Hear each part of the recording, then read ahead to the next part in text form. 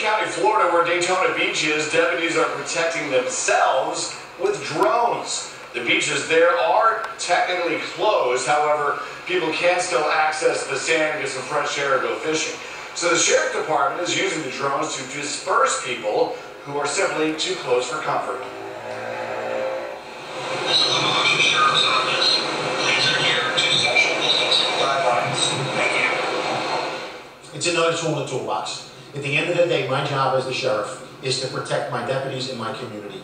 And if these drones can give us that extra level of protection, whether it's an active shooter or whether it's a pandemic, I'm all for it.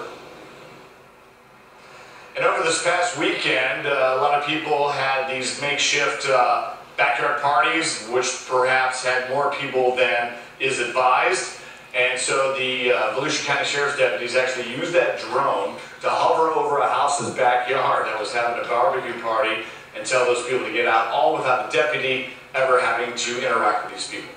Unexpected visitor at that party, I suppose, Phil Keating. Thank you. Yeah.